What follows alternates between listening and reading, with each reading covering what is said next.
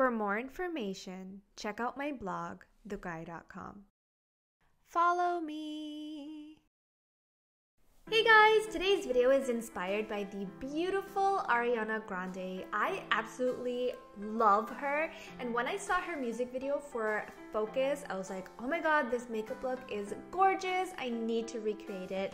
This is one of those looks that is flattering for everyone. It's still neutral and wearable, and it really plays up your features. So if you guys want to know how I got this Ariana Grande Focus music video makeup look, then please keep watching.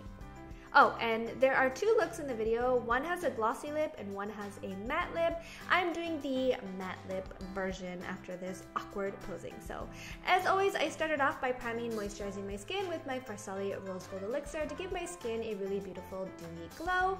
Now I'm just going to go through and color correct the dark marks on my face with my LA Girl Pro Conceal in the orange corrector and blend that out with my damp beauty blender. For my foundation today, I'm using these two Maybelline ones. If you guys would like a full color correcting routine with the foundation and everything, I'll have it linked in the description box below. But I'm just mixing the matte and poreless with the dewy and smooth to get a really beautiful satin finish. And I like to apply this with a foundation brush first, kind of all over my face, and then I blend this out with my damp beauty blender. I get a lot of questions whether I like the black beauty blender or the pink one. Hands down, the black one is the best. It's super, super, super easy to work with. It's also a lot softer than the pink one, so I feel like it makes blending a lot easier. Now I'm just going to go through and conceal and highlight my under eye with my Maybelline... I can never remember the name of this concealer, but I'm just going to highlight the centers of my face and blend this out with my damp beauty blender. As always, all product names and details will be in the description box below, so don't forget to check that out when you get a chance. When I blend out the under eye, I'm taking whatever concealer left over on my damp beauty blender and just evening out the skin tone on my lid. Now I'm just going to go through and set that under eye with this NYX Stay Matte But Not Flat powder. This is a powder foundation and I'm using the color Natural. I love this for setting my under eye lately. I recently got this and I have been obsessed with it.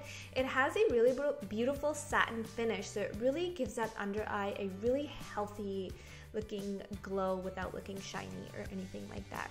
Now I'm just going to go through and bronze my skin just a little bit.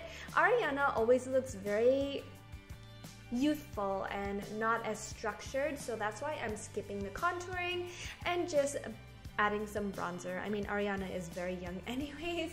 Now for my blush, I'm using this peachy colored one from ColourPop. This is a matte blush. I'm keeping it pretty matte on the skin because she seemed pretty matte, and I'm just blending that onto my cheeks. And then I'm applying a very, very, very subtle highlight, and this one is by Maybelline and it is in the color Nude.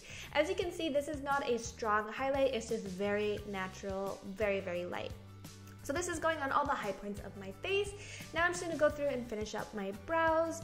For my lids today, I'm using this eyeshadow from NYX, and this is in the color Suede, and I am buffing this all over my crease. This is a really beautiful, slightly mauve-ish color. It's not something that's too strong or anything like that. I just wanted a transition color in the crease. Then for my inner corner, I'm taking this eyeshadow from ColourPop, which is called Truth, just to add a highlight. Ariana had a very old school kind of 90s makeup look going on with the shades that she was using. She even had like this shimmery frosty lip going on in one of her looks, but I decided to go for the matte look. Now for the entire lid, I'm taking the eyeshadow Boy Band from ColourPop, and this is just going to be our base color. I'm going to be going over top of this a little later on, but I really wanted the next color to pop and really show through. Now she was wearing like this brownie, warm, peachy eyeshadow look, which is what I'm going for. But of course, I am a deeper skin tone than Ariana is, so it's gonna look different on me than it does on her, and we don't look alike at all. So just keep in mind, whenever you're doing an inspired look, it's always going to look a little different on you than it does on the person it's inspired by, but makeup is awesome and everyone is beautiful in their own way. Then I'm gonna grab this frosty eyeshadow by ColourPop called Amaze. I didn't even realize that I grabbed all ColourPop shadows for this look. Sorry guys, they're super inexpensive though, and they are amazing quality if you guys want to check them out. But this is a really frosty kind of glittery eyeshadow, which is what she was wearing, and I'm taking it pretty high up into the crease as well, and I'm just using my fingers to apply this because I feel like I get the best color that I want with my fingers. Then I'm taking this eyeliner from NYX, which is just in the color black, and I am tightlining my eyes. And I'm applying a lot of this onto my tight line so that it can kind of transfer onto my lower waterline. She didn't really have much going on her lower lash line.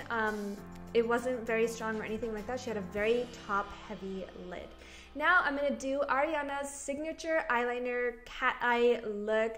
She has a very strong, intense, swoopy wing, so I'm just plotting it out with the eyeliner by picking it up on my brush first, and then I'm going to grab a pen liquid liner and fill that in just to deepen it up, darken it up, fix up the shape, and make it absolutely perfect. And the one that I'm using is by Pixie. So you want to focus on this wing. You really want to have it angling upwards. Hers never has a long cat eye. It really goes straight towards her brow. Now I'm just going to apply some mascara, and as you can see, that eyeliner transferred onto my lower waterline, which is exactly what I wanted.